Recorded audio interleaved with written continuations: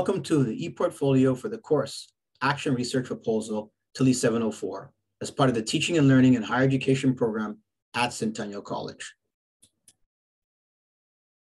My name is Paul Martin, and this is my journey through adult education learning.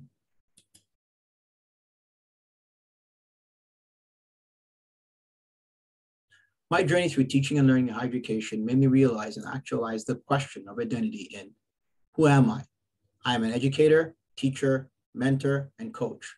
Ultimately, this final phase of the TLHE program brought all the pieces together, culminating in the asking of a research question, and ultimately, us devising of a plan to solve it. My journey began 8 years ago, initially taking a course on social media. I was working full-time at Centennial College as a sports information and marketing officer and had no thoughts as to being an educator. In that course, I was encouraged to become an instructor by the professor. It was not something I had contemplated at the time, although the seed was planted. And little did I know that very suggestion would change the course of my life. I was so engaged in the idea of teaching and learning that I decided to continue taking the Gen Ed 500 course that was offered next.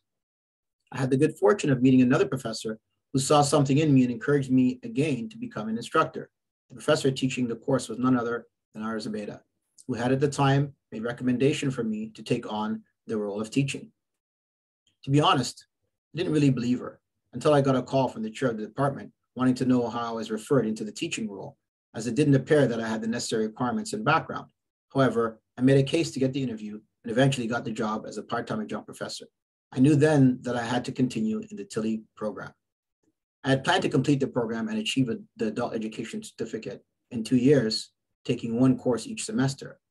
And 8 years later, I'm now completing the program, which culminated in this final course and project.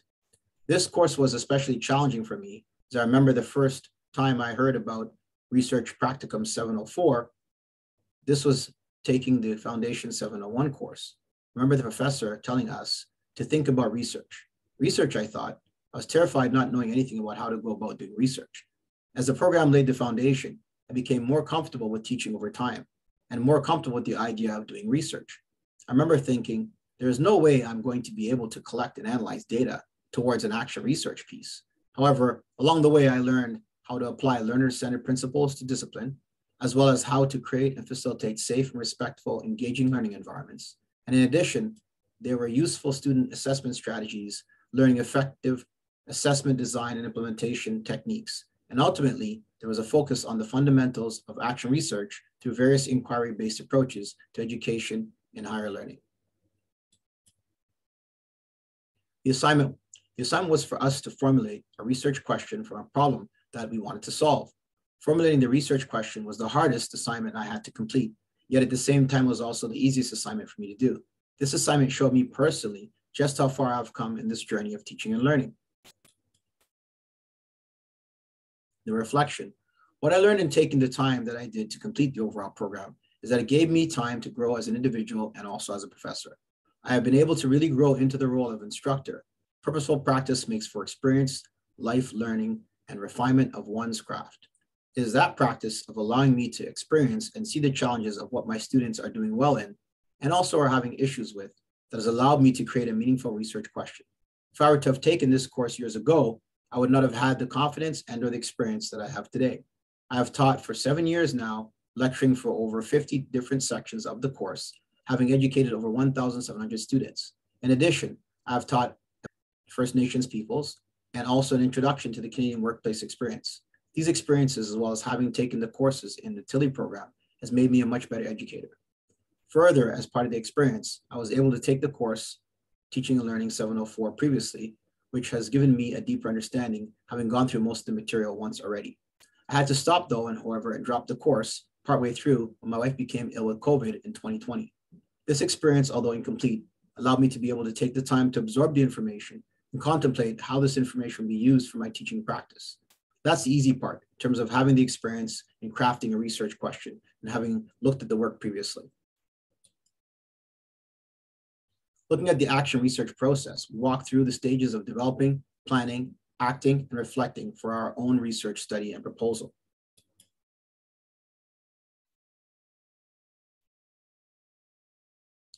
Challenges I faced along the way included finishing this course. However, it was not easy as other unexpected life challenges presented themselves. The environment due to COVID has had profound effects on teaching and learning overall as an environment. I've also signed up to conduct a pilot in this new HighFlex environment, teaching the same Gen Ed 500 course. The HighFlex model gave me a chance to really dig into the research question and look at the why of what I want to accomplish with this course and the action research.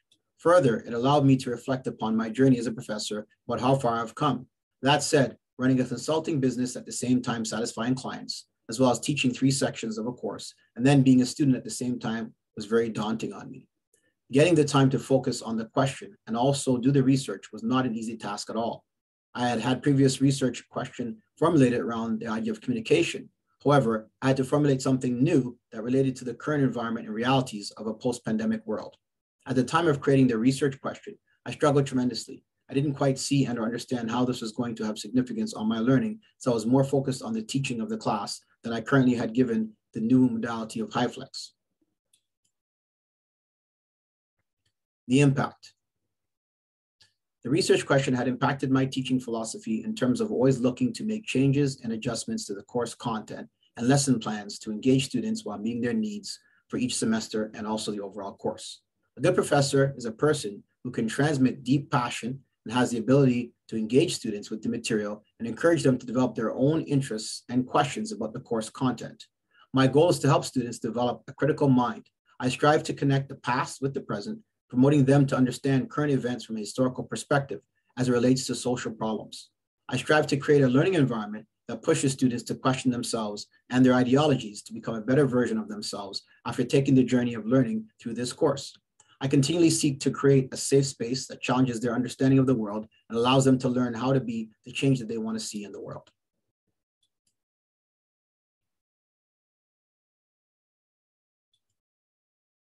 The conclusion.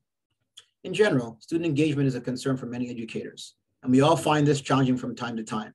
Ensuring that students are engaged in learning is part of the student-centered learning process and is very vital.